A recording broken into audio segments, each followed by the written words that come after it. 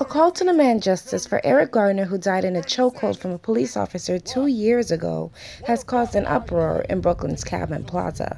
There is an epidemic all across this country of the police murdering, especially black and Latino people, but others, Native Americans and others, and getting away with cold-blooded murder.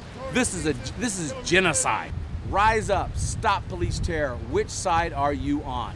While asking the public to take the side for justice, Eric Garner's family asked students and employees to walk out of school and work to attend the demonstration.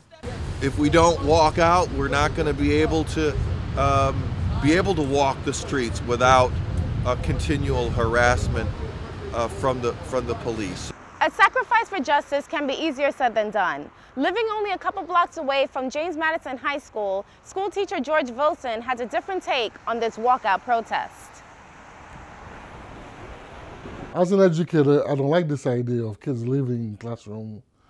But if it's for one day or two, I don't think this would be a problem, because in fact, those kids got to learn to stand for their rights.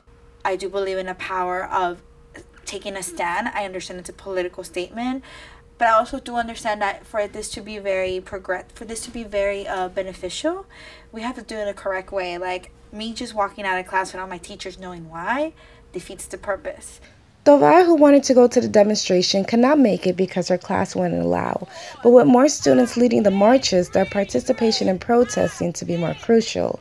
Dovaya and Wilson both say that students have to find a good balance between education and activism if they want to see a change. Reporting in Brooklyn, New York, this is Joyann Jeffrey for Reboot New York.